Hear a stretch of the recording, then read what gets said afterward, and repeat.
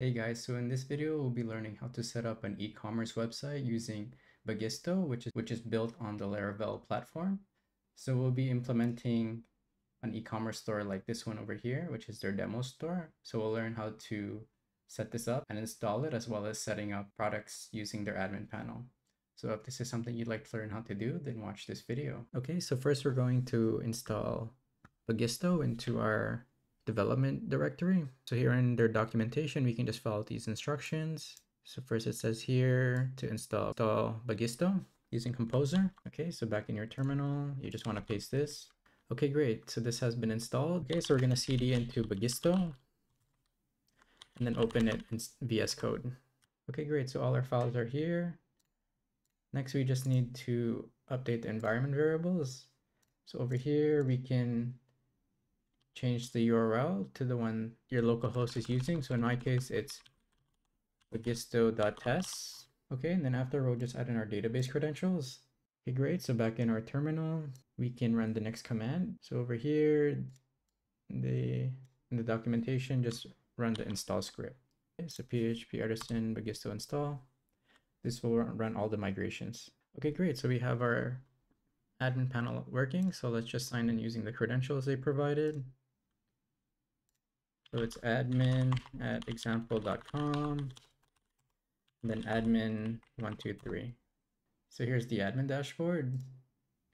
So you can see all the customers, sales, and then if we view the front end over here, great. So this is our storefront that we have right now out the box. So with Bagisto, it makes it really easy just to have a starter site with a nice looking template, and you would just need to customize the theme to match your brand. So changing the logo, updating the images, of course. So it seems like there's a lot of features out the box, such as localization, wish list, search functionality from what I see so far, as well as like a compare feature, and of course your e-commerce functionality, such as signing up for an account and being able to make a payment online. Okay, great. So now we can focus on how to set up products and manage your Bagisto shop. Okay, so first let's look at the settings, what they have available. So general, okay, so just based on what units you're using. So you're able to turn on and off these features that it comes with out the box. And of course, you're able to add CSS and JavaScript down below. Okay, so this is based on the catalog configurations, so inventory, products, and snippets. So this is for SEO. Okay, so I think everything by default seems good here. Based on products to allow guest checkout. So that's something you can keep on or off. Then here in the customers, what information you'd like to capture, as well as the CAPTCHA. So this helps with preventing spam. And then settings. So the wish list, enable sharing. So I like that feature. So let's turn that on, and then you can just click save to enable. So you can allow newsletter subscriptions. So I'd like that as well. And then email verification is important to prevent spam accounts on your website. So click save. And it's great that they also have social logins available by default. So next we can check emails. In production, you can set up a SMTP, which will allow you to set up email notifications. So that'll be all done through here, and then as well as managing your notifications. So there's a lot of features out the box with Bagisto.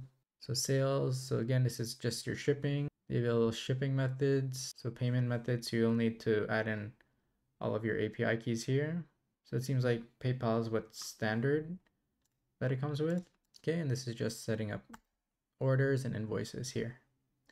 Okay, so that concludes the setting portion, the configuration portion, and then also there's some more settings here. So localizations, currency, exchange rates, so inventory sources. Okay, let's look here into channels and users. It seems to allow you to manage multiple Bagisto shops under one admin panel. So that could be useful if you're serving different demographics, so different branches. So maybe one in Asia and one in Europe.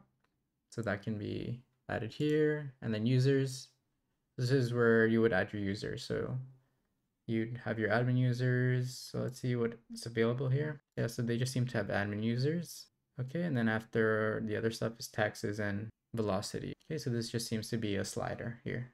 Okay, so let's just enable dark mode here. since I think that looks easier on the eyes. Okay, so apart from the dashboard, available configuration is the order. So this is where you would manage your orders, shipments, invoices, refunds, transactions, and bookings.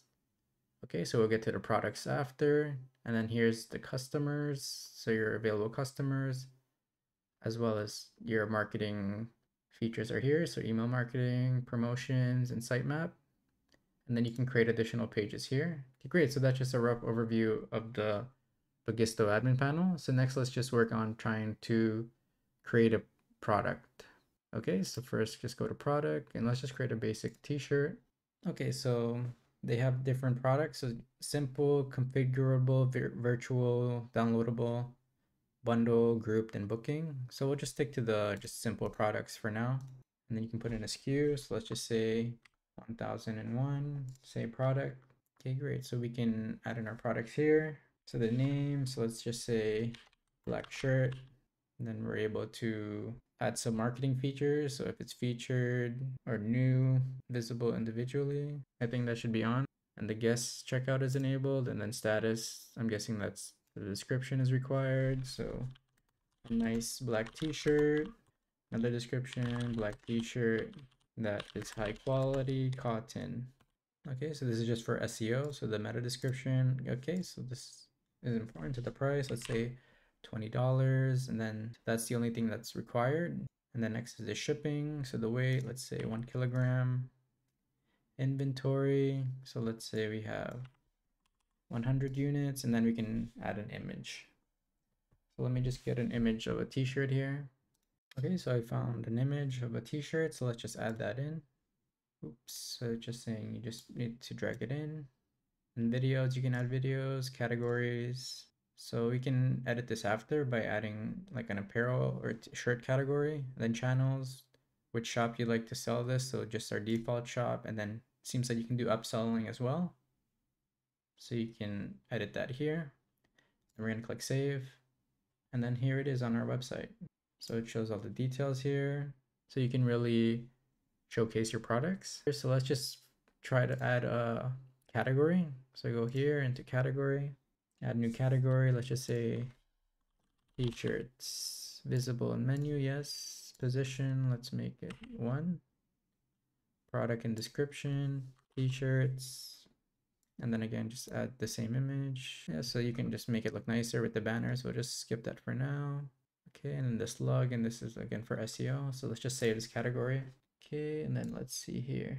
Let's go back to our website and refresh. Okay, to edit the header content, we're just gonna first, back in our products, we'll just add the t-shirt under the t-shirt category. So just add it in category, put it both in root and t-shirt. Okay, and then to edit the menu, we're gonna go here into velocity. So this is where you can update your headers as well. So here in header content, then we can just add the content list. Let's say t-shirts, position 0, and then slash t-shirts. Double check our categories, see if that's correct. So back in velocity, let's just double check. So the header content is there, so let's check it out on our website. Great, so now it's over here. You can see t-shirts, and then we can click that. Okay, so I think because it's a double slash here, so let's just check how the category URL is. Okay, so t-shirts. Okay, so what we have to do to be able to access our t-shirt categories, was just to make sure that we enabled the root category as the parent category. So now if we go back to our store, then the t-shirt category is available here now, which looks like this. So we have our t-shirts available here. So again, let's just fix the URL here. Let's just remove the extra trailing slash. Okay, so back here in velocity, let's just go to edit, and then header content. Let's just edit this and then remove the extra slash here. Okay, and then save that. And then let's just look over our categories again. So t-shirt over here, and then let's just add in more attributes so that there's more filters. So we can just select all of these and then click save. And then let's view that again. Yep, so now here are the filters. You can filter by size and color. Okay, so that's how you set up products and then a category. Okay, so next, to add our products to the homepage, we can just use their features here where you can set it as new and featured, and I'll allow the products to show on the home page. We click save and then view our store.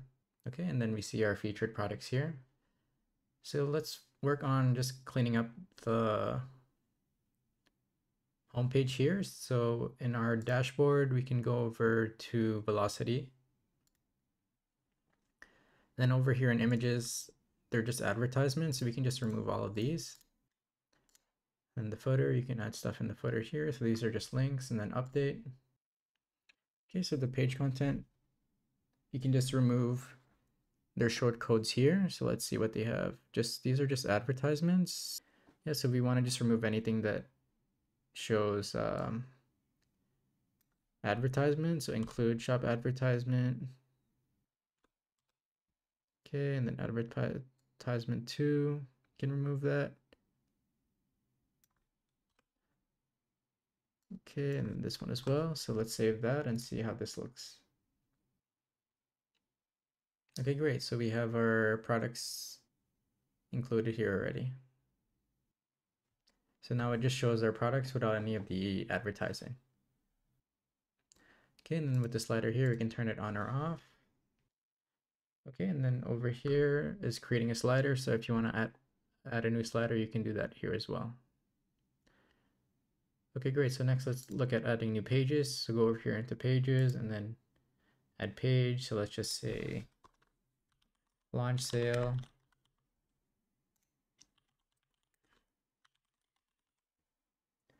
The URL key. So let's just say launch. And then the channel. So the default channel. Okay, so that's been saved. So let's just check it out here. Okay, great. So yeah, so you would need to do a little bit of HTML editing. But the URL structure is just the page and then the slug. So you're able to create custom pages here as well. But again, yes, with adding additional content, you would just have to edit the code here. So you can just use HTML to add in more images as well. Not necessarily HTML, but you can even add images directly with their content editor here. So we can just add in an image. Okay, so just add in the shirt and then click save. And then if we preview that, yep, so images as well, you can just edit here. And then you can just update the styling through the editor or with custom code. So of course, just formatting everything center, align center. And then yeah, we view that everything is centered over here. And then let's just add this page into the menu bar here. So over here into velocity again, and then header content, then add content list, launch position, I believe it's 2 now, and then category slug, add page launch, and then save content, and then back in our store. Yep, so it's over here now. Okay, great. So lastly, let's just look over the checkout process. So you can add to cart. Okay, and then over here, we can go into cart and then checkout. And then here's the checkout process. So you would just fill in your details, and then that would allow you to be notified about any orders here. But you first need to set up your payment methods here in sales. So you can do that with just a PayPal account here. Okay, great. So now we have our own e-commerce store using Bagisto and Laravel. So out the box, you don't need to do much customization. But if you'd like more features, they also have additional extensions over here in their Bagisto app marketplace, which are paid. So if you're looking for, let's say, I think Stripe is not available. So if you're looking for Stripe, okay, great. So Stripe as a payment gateway is available for free. So you would just install this extension. It would be available as a payment method for your e-commerce store. So with Bagisto, it's quite expandable depending on the needs of your e-commerce stores, as they offer a lot of extensions that allow you to further expand the functionality of the Bagisto platform. So this concludes the end of the video. I hope you're able to set up your own e-commerce website using Bagisto. Please like and subscribe for more content like this, and I'll see you guys in the next video. Thanks.